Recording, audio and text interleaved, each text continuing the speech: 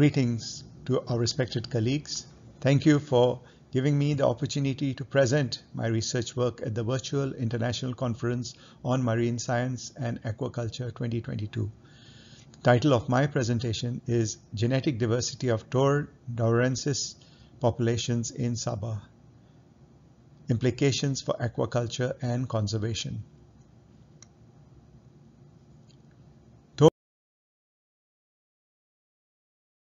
Is a cyprinid reverse fish species. It is related to carps and it is commonly known as Pelian in Sabah, Sama in Sarawak and Kala in Peninsular Malaysia. Tor is an important game fish as well as an ornamental fish. It's a source of food to native villagers and it has aquaculture potential. It is also a high value aquaculture resource. The primary threat to Tor comes from the anthropogenic impacts which lead to degradation and overfishing in its natural habitats. Within Sabah, a community conservation program known as Tagal has been designed to conserve populations in situ. The Sabah state government has also identified Tor as a keystone species for the 12th Malaysia Plan. Now, within village riparian ecosystems, the Tagal system of conservation is utilized to culture the Tor species. This is an in situ conservation facility which has been allocated, and the harvesting is only done at specified periods every year. And in this way, the populations are restocked naturally. Now, within Sabah, there's a clear demarcation of the topography in terms of the riverine ecosystems. And this topography is divided based on the Trusmadi and the Crocker ranges.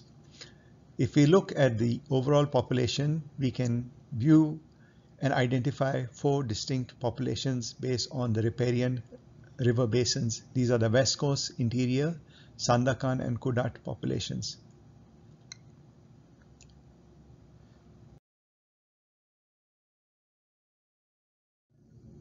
One of the key aspects of this kind of study is to identify population diversity.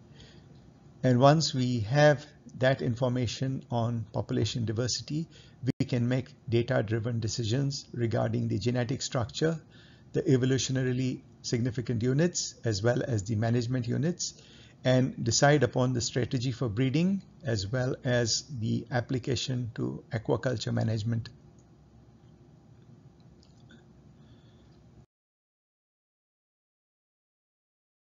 Now, one of the primary research questions which we have to address is the matter of speciation, and do the molecular markers have evidence of a speciation event which may be caused because of geographic distribution and the lack of corridors between riverine ecosystems.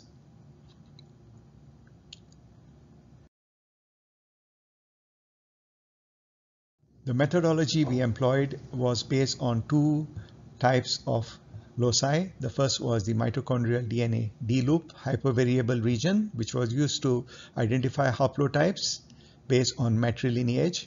And the second was the microsatellite diversity, which was based on 7 loci, which has been published earlier. The data derived from this analysis was subjected to descriptive statistics, as well as exploratory based clustering and model based clustering. All of this was done in order to obtain a graphical representation of the diversity levels, which could be applied for making management decisions.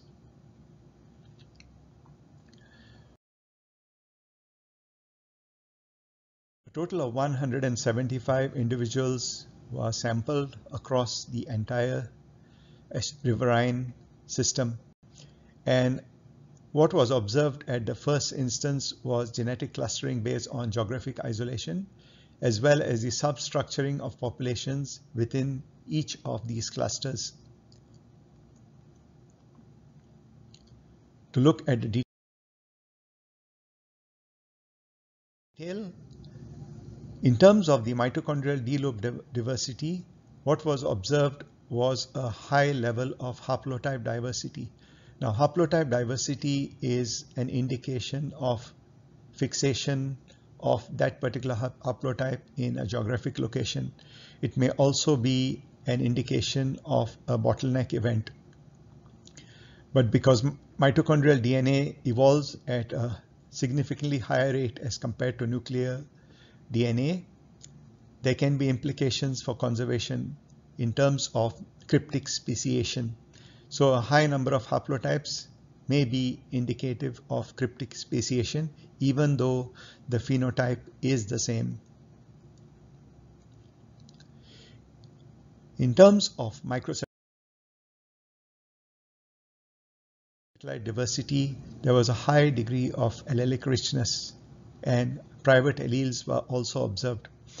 The expected heterozygosity was relatively low, but the richness was very high, which means the evolutionary forces are driving the fixation and the evolution of new alleles within the subpopulations. When these two elements were compared, what we observed is that each of the riparian systems had their own levels of diversity, allelic richness, both in terms of nucleotide diversity as well as the heterozygosity and the haplotype diversity. So this is an overview of the different riverine systems, and you can see in certain riverine systems there's a low level of allelic richness and a low level of heterozygosity. Now all of this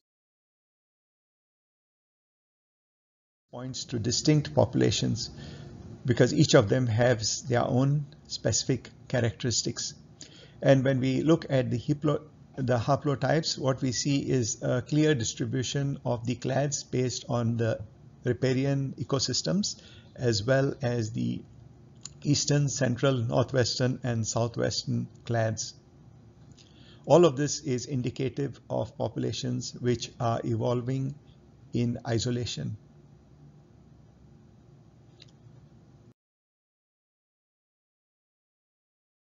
A graphical representation of the Bayesian analysis of population structure with the D-loop from mitochondria indicated the presence of 8 distinct populations based on haplotypes.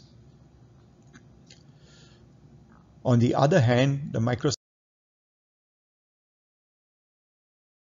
analysis revealed 5 different haplotypes. Now this has to be taken in context with the evolutionary rates of these two types of loci. Mitochondrial loci evolve at a higher rate as compared to microsatellite loci. And microsatellite loci are inherited biparentally. So this gives an idea of the levels of diversity in terms of the population and the inheritance of alleles from both the parents. In terms of the pairwise distance, which indicates the genetic differentiation, genetic differentiation was observed between some populations with a distinct variation. However, a majority of the populations again indicated that the populations were not breeding or inbreeding.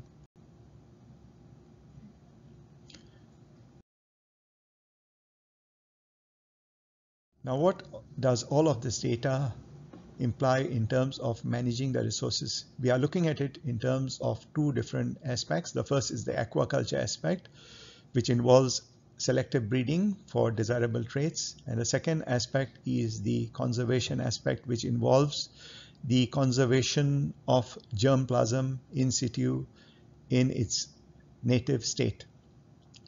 So there are 2 evolutionarily significant units, which are the western and eastern one. And there are management units which are based on the major drainages.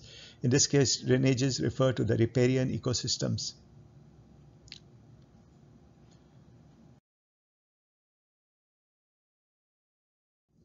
How do we translate this into conservation strategies? The first one is the in situ conservation, which is currently being undertaken by the Tagal ecosystem at the village level. So this is an in situ conservation in which there is no interchange of germplasm.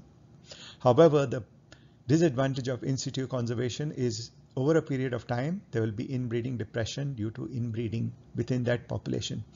The next thing which can be done is admixtures. Now, admixtures are not generally recommended because of deleterious alleles, which are known as maladaptive alleles. Too much admixture may result in a population which is not fit, even though it is outbred. The third strategy which we can adopt is to establish populations by selective breeding and restocking. So these selectively bred populations can be used to restock as well as applied to aquaculture.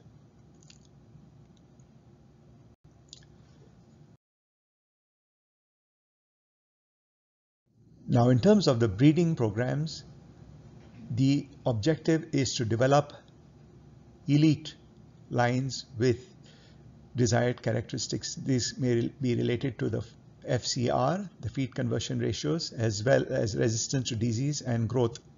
In this case, we can explore different approaches. The first can be the experimental test cross between specimens derived from each of the populations, the selection of phenotypes based on fitness, and then the mapping of the traits to quantitative loci. In some cases, gene pyramiding can be done. However, all of this has to take into account the breeding cycle, and it may require 3 to 4 years to come up with an elite line after much trial and error.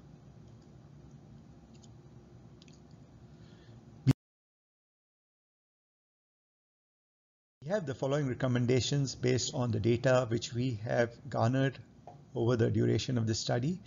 The first is to always employ a data-driven approach when it comes to conservation. The second is to continue the in situ conservation using the Tagal approach, as well as having a broodstock management facility which has in situ inbred populations at a specific location.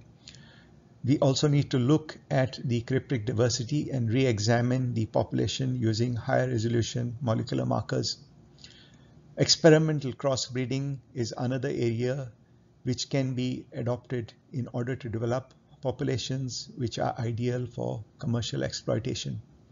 And finally, the identification of QTLs and linkage mapping will facilitate the long-term conservation of the species as well as its commercial implications.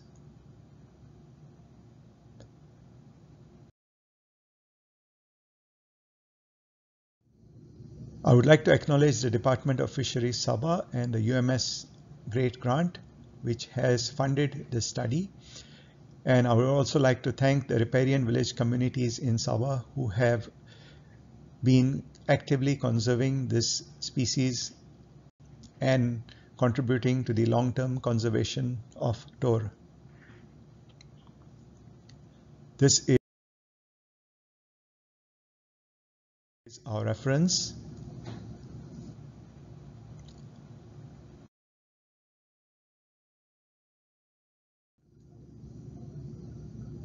With that, I would like to thank you for your attention. Thank you.